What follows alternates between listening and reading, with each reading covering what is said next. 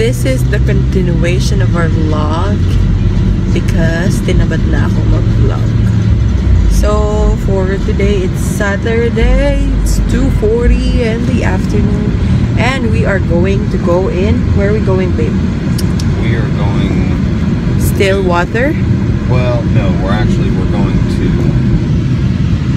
where? I'm trying to remember the name of the town, but it's Cushing Lake. Okay, we are going fishing. So Chris worked this morning and now he wanted to go fishing. Actually, every Saturday dapat pupunta kami sa parents ni Chris, but we decided to go fishing kasi busy din yung mommy at daddy ni Chris for yard work. So we are just going fishing.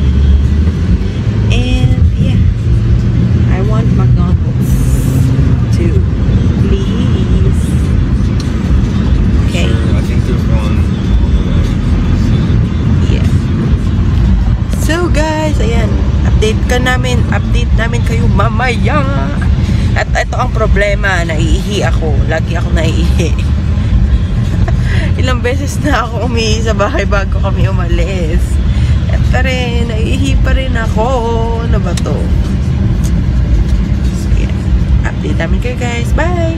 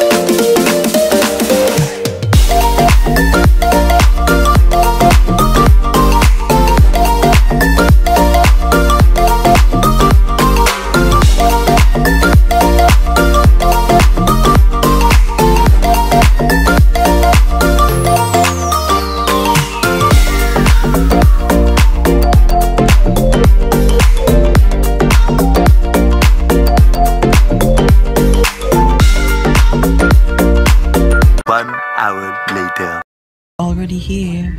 Let's go now. Show them the path that we have to walk. So this is the path that we have to walk. Here we are, and we are going to go fishing here. So all of this stuff. Do you think there's a fish here? Huh? Do you think there's a fish here? I promise you, cross my heart and hope to die. It's really dirty. It's not dirty, babe. Oklahoma has red clay dirt. And when it rains a whole lot, there's so many insects. When it rains a whole lot, it fills up the water. But I promise you, see, look, you can see the turtles. The little turtle there. Just watch out for snakes. Already here, and we are going fishing. Let's try. Ayan, mga dala-dala namin gamit ay ibababa na namin. Babalikan ni Chris yung iba. So kami lang yung tao dito. Pang ilang beses na namin nag-fishing, pero parang iba to. Parang ano lang to. Parang sapa sa Philippines.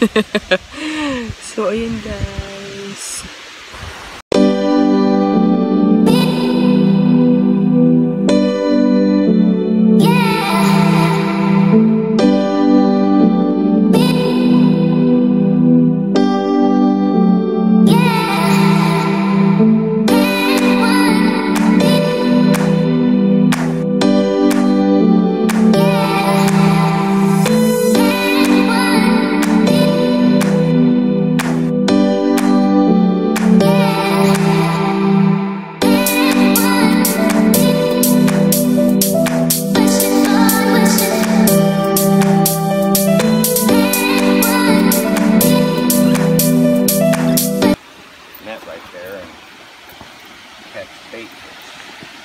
Catch a what? Bait fish. They're called shad. Kind of like minnows. but not really.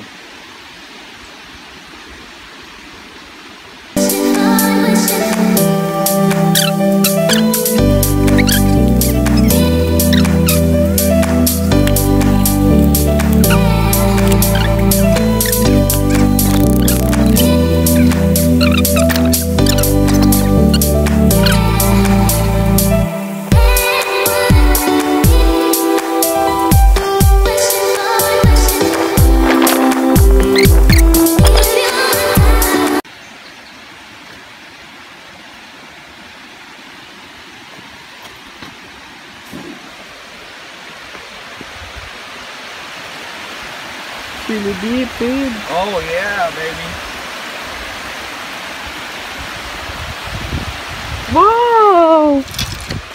So many! See, now these fish I use to catch the big fish. I use to catch these fish to catch our dinner fish. Help me. No. Get the bucket, get the bucket, get the bucket. Oh my god, I didn't know there's so many fish there. Dude, these are carp, it looks like.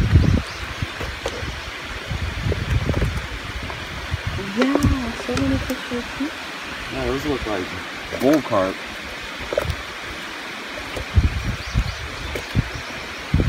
There's no fish here. I think I'm gonna use that bad boy right there. Oh yeah, put it back. Babe. I'm about to use it. So, yan, nilalagay na po ni Chris ang kanyang bait. Is that a bait?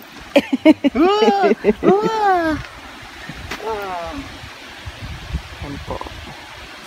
Yes, this is bait. And we are using that to catch a fish. Bait in. Make it fast because it will be dead. See, it's dead already. It is. Oh, so.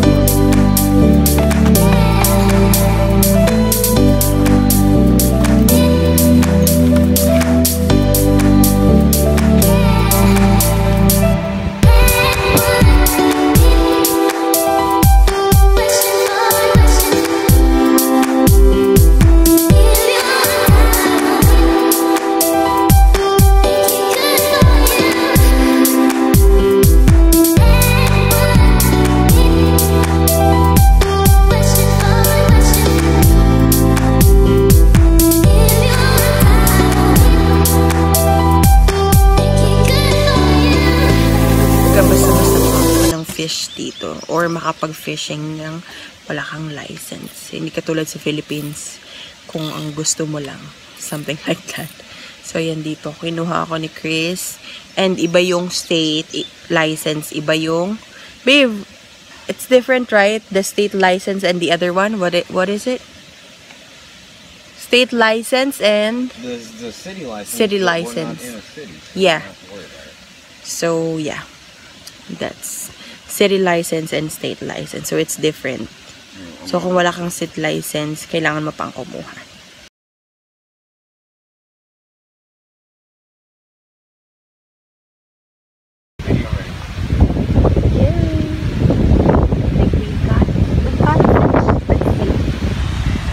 Let's see if we got a fish. So, over here. Ito nyo pa guys, ayun na gumagala. Pag kasi may tumunog na or may humata, ibig sabihin merong fish. Oh, nakita niyo ba yung bumabaliktad? Oh, yeah. Yeah. Yeah. Oops, oops. It's getting there. We're almost. So, yan. Nakikita niyo bumabaliktad siya. Yung sabi, kinukuha niya yung bait. Oh, yeah. Oh, it's a big fish. So dangerous, we can get it. Be careful, babe. You might fell right there.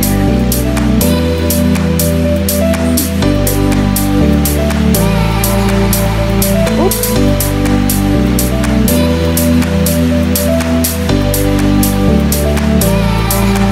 Still there?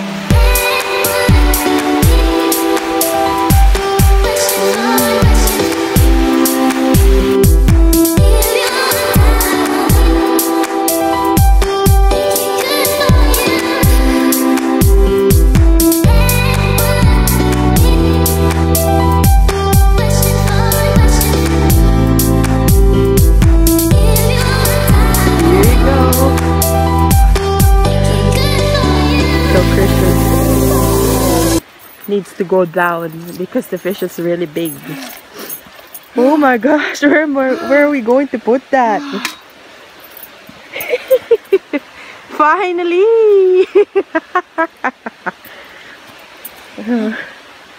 Well, he's not fitting in that bucket, that's for sure. Yeah. Let's go bring it to your mom and dad. Where's that ring? I put it there. I put it back. Woohoo! See that? A big fish. What's the way? We're about to find out.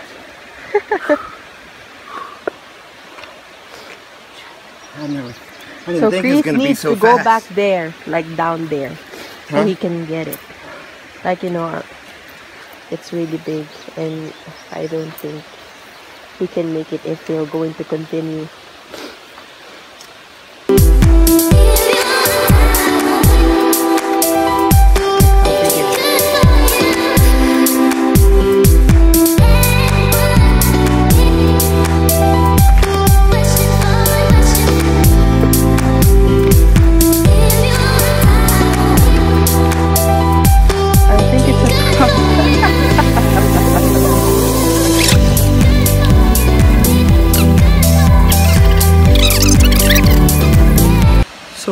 Nagtatry pa kami kumuha ng isa, pero pag wala, uwi na kami. Merong kumabgat kanina, pero nakawala siya. Kinain lang yung bait namin. So, ayun. Pero, one is enough na. Parang di naman namin maubos yun. So, Chris is still trying. But, kung wala, uwi na kami. Bilis lang namin dito. Guys, pauwi na kami at isa lang ang aming nahuli. Babalik na lang doon kami bukas.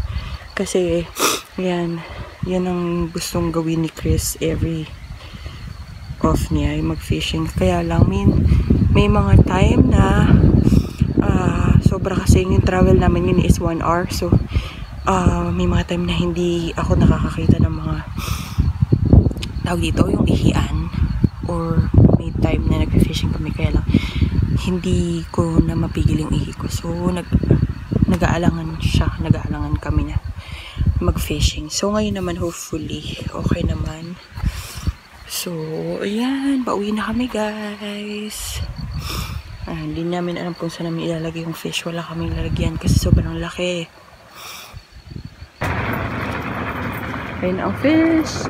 Where are you going to put it? That's our problem now. Oh, poor fish. Guys, ito na naman kami. At huminto lang kami sa isang convenience store kasi bibili kami ng ice. Baka daw hindi fresh yung fish. And nilagay lang namin sa likod, wala kaming lalagyan ng fish. Itong isa na to, alam na mag-fish siya. Hindi man lang nagdala ng lalagyan. Si Chris, bibili siya ng ice and kahit ano daw na bag for the fish. And it's another 1 hour drive going home. Look at this. Oh, yan usually yung mga house dito. Para kasing countryside na to. So, yan. Parang mga mobile home or container. Parang container and then yan. So, we'll see later. Lilinisin namin yung fish. So, we are going home now. And we already put the fish at the back in the, what do you call the plastic, babe? Plastic? Yeah, we put it in 5 heavy-duty garbage bags. Yeah, because with 2 bags of ice and just tied it shut. Because I'm a retard and forgot to bring a bucket or something to put it in. Because you're not expecting you're gonna get a big fish. No, I wasn't. Yeah. So we are going home and it's gonna be a 1 hour drive. And by the way, this is in Ripley, babe. Ripley, Oklahoma. Yeah, in Ripley, Oklahoma. And tomorrow we'll go fishing again. This place again, right? Yeah. I hope there's no people there. And that's the spot that we went to is like a hide spot. Like it's hidden. Yeah. Unless you are... Unless you live locally, yeah, you probably don't know about it. Yeah. So it's good that, you know, We are just two right there. And it's like we own the place. Chris will clean the fish later. So, ayun guys. Nakauwi na kami. Hindi na kami nakapag-update sa inyo. But we are already home. Nakapagbisa rin ako. At ayun si Chris. Tingnan natin siya. Chris. Getting a big fish. So, lilinisin na niya yun ngayon.